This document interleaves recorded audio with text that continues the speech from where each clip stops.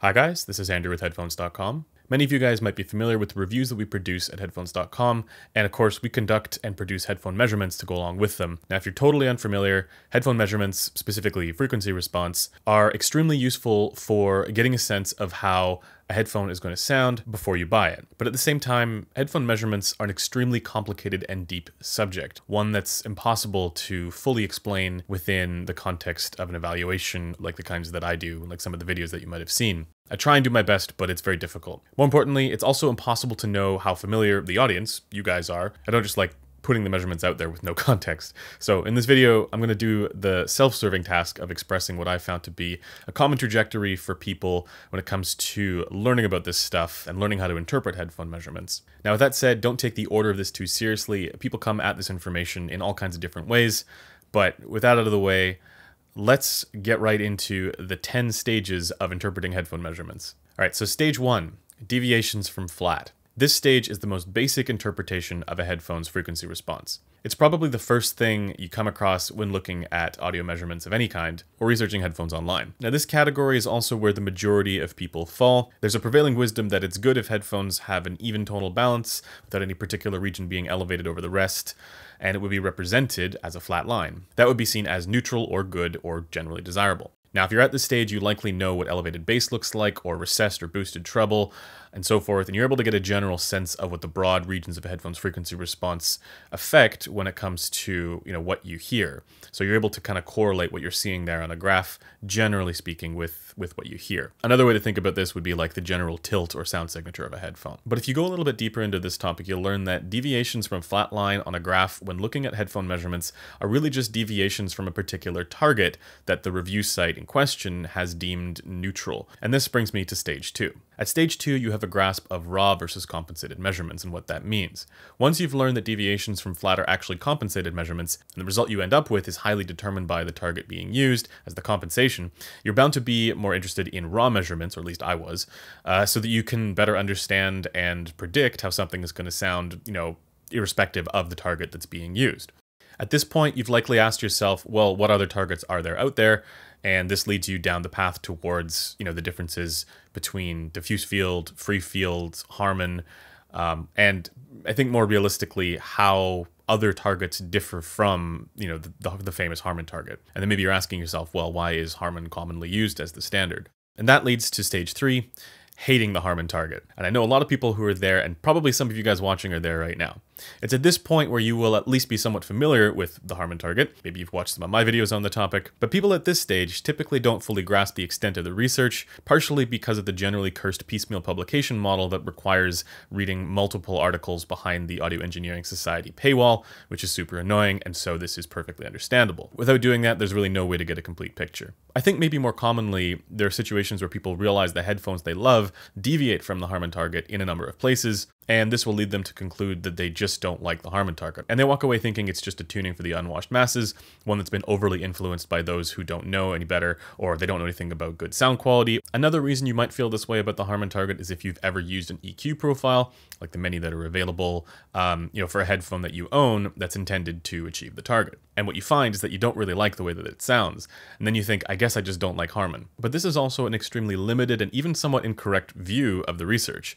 And I'll talk more on this later. But this leads me into the next stage. Stage 4, discovering other metrics beyond frequency response. After rejecting Harman, it's pretty common for people to delve into the deeper or more complicated measurements. You might be saying to yourself, time-based views like square wave and impulse response should tell me if a headphone is fast enough, or if it's resonating badly. Why didn't the Harman research include these? Clearly, there's more to headphone measurements than just frequency response, right? Or maybe another example, how can a headphone with high harmonic distortion be as detailed as one with almost no distortion? That's clearly another thing we need to measure and indicate to be able to decide which headphones sound best. And further, the cumulative spectral decay or waterfall plots. What better way to look at how accurately a headphone will render the decay than to literally plot the change in level against time? And after learning about these different metrics, it might be difficult to believe that the Harman target or any thing that's based on just frequency response could matter that much, given how many additional metrics exist when it comes to headphone measurements or just audio measurements in general. And this leads to stage 5, which is realizing that those other headphone measurements and metrics don't really matter all that much. This is where you have to do a little bit more rigorous analysis, and it helps if you've actually had the opportunity to listen to the headphones that you're testing and measuring, And when you do that, you'll realize that there's something not quite right about those other metrics and what your assumptions might be or the conclusions that you may have drawn from those other metrics that you're getting. For example, the Hi-Fi Man Susvara has much higher measured harmonic distortion than the Odyssey LCD2. So why isn't it less detailed? If you actually get to listen to those headphones, you'll know what I mean. And there are even way more extreme examples than that. You might also keep seeing people say that, headphones are minimum phase, and that means that CSD and impulse response don't matter. So what's that all about? This is one of the things that I actually initially got wrong as well, and it's taken me quite a bit of time to kind of come around on that.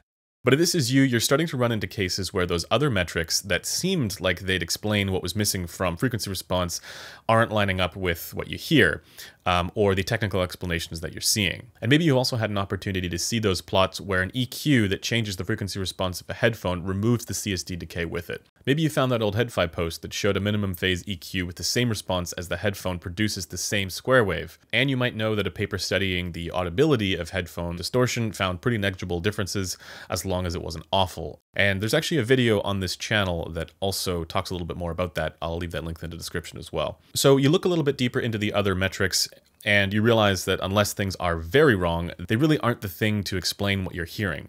And unfortunately, they don't explain what it looks like they're explaining. But now you're back to where you started and things make a lot less sense than before. And now we get into stage 6. Loving the Harman target. And that's probably because you'll have begun to peer around the Audio Engineering Society paywall to dive deeper into the Harman research to understand it more thoroughly, to get a more complete picture of it. It's at this point that you may think that while it's a generally decent starting point, you still dislike the idea of frequency response targets that are based on listener preference. But the more you read, the more you learn how the headphone target was developed, and that while preference is a contributing factor to the end result, it's also anchored to what's been generally agreed upon as good sound in speakers. You start to learn what the actual adjustments or preference elements were in the research, and why the base shelf is where it is, for example. And this is also where you realize just how thorough and comprehensive the research is, as you see how the various different pieces all fit together. You see how each study is corroborated or validated by a different study that tests additional things, and it provides a solid and interconnected foundation for what constitutes good sound in headphones. You also learn that there's so much more to the Harman research than just the targets we commonly use to evaluate headphones, like for example, the paper on segmentation. And this is when you really start to appreciate the Harman research and you realize the reasons why many reviewers, like myself, use it and find it extremely valuable. On to the next stage. Stage 7. Understanding the differences among measurement rigs. At this point, you will likely have come across measurements from a wide variety of measurement rigs. You'll probably already know the limitations of measurement equipment like the mini DSP ears and the various different knockoff Gross systems that are out there in the wild. But you'll also start to become acquainted with the differences that exist among the various 711 standard compliant measurement rigs and their various features. For example, this is where you will have learned about the 8 to 10K concha dip on the KB5000 anthropometric pinna used in the 43AGs and 45CAs, and how that's different from the features found in the B&K 4128 and the HMS systems. More substantially, you'll likely have also encountered measurements done on the more advanced B&K 5128, like the ones done by Jude over at HeadFi and a number of other places.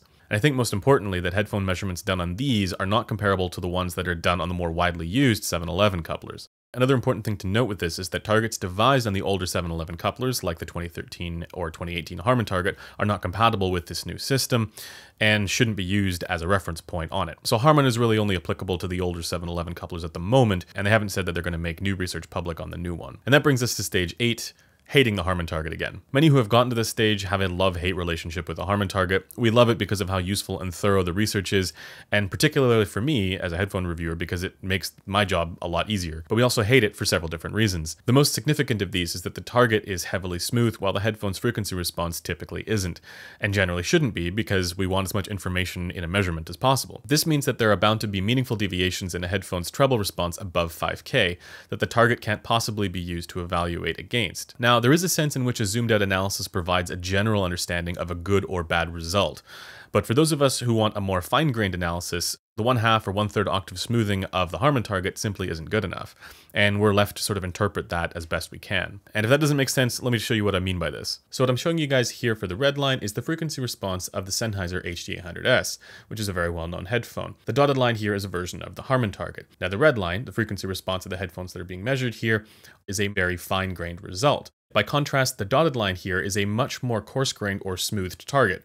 So let me show you what it looks like when I take the headphone's frequency response and do an apples to apples comparison and apply the same smoothing as the target. Suddenly all those features that you saw earlier in the treble are gone. Let me show you once again. This is the fine-grained result. You can see there's various different peaks and dips going on in the treble, and when that's smoothed to the same degree, suddenly it looks a lot closer to what the target looks like. Now, let's apply that same logic to the target on its own. Because the target is highly smoothed here, we have no idea what those various different features in the treble should be for any individual. Now, what's worse is that we also know that most people are not evaluating it this way either. And it gets increasingly frustrating to see certain regions of a headphone's frequency response being so heavily scrutinized, when the target doesn't tell us exactly what it should be anyways. It's just not at all obvious from looking at common headphone measurements that there are limitations to how certain regions should be evaluated. In addition to that, the segmentation paper I mentioned earlier from Olive, Welty, and Kansarapur back in 2019, it also shows one of the problems with overly focusing on the Harman target we commonly use in practice. So within the Harman research, there's a reasonable clustering of preferences around that target. Some people like more bass, some people like less, some people like more treble, some people like less. And so, there is actually a cluster analysis that's done when you go through and read the rest of it, but we never use the rest of that. So a headphone with a frequency response that deviates quite strongly from Harman probably won't sound very good. But even with the amount of work that has been done, it can't be as simple as matching closer will sound better to me. And then you see people developing EQ profiles to match the target with the expectation and indeed the kind of fervor like, this is how it should sound, that it will sound better to them. All I can really say there is that confirmation bias shows up in all kinds of places. But this gets us to stage 9, probably the most advanced stage, and that's the importance of the head-related transfer function. This is a very deep and complicated subject, but in short, the head-related transfer function, or HRTF, can be thought of as the way your head and ears impact incoming sound. The way your ear changes the sound based on where it's coming from, which is also part of how we place sounds in space. Before, you knew that diffuse field and free field were headphone target response curves. At this stage, though, if you know about HRTF, you know that they are also head-related transfer functions, and that they're individual to every head and every ear.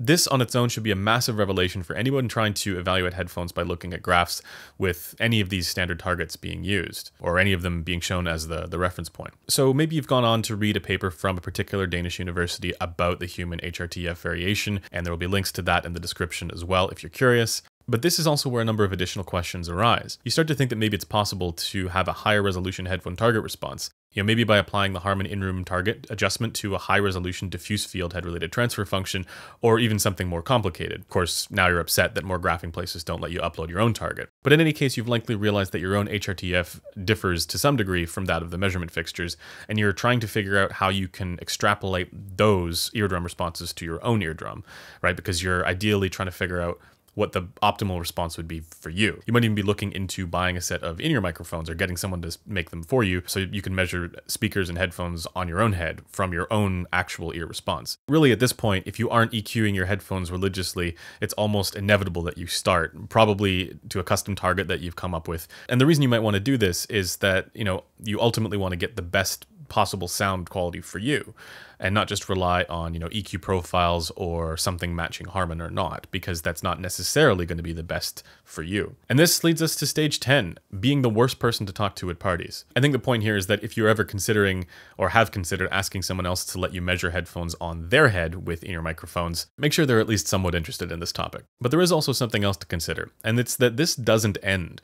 As much as there are a lot of things that have been figured out, there's a lot more still to figure out. There's a lot of stuff where we just can't predict what that's going to sound like for individual people. I've often talked about how we're only really interpreting frequency response in one particular way right now, that being, of course, generally tonal balance. And while that is super important, I really think that there's so much more contained within frequency response that we have yet to uncover and figure out what's going on there so that we can predict how something's going to sound. Because without that, you simply don't know how something's going to sound just by looking at a graph. Unfortunately, you still have to actually listen to the headphones to get a sense of that. But anyways, that does it for this video. Thanks for taking the time to watch it, and I will see you guys in the next one. Bye for now.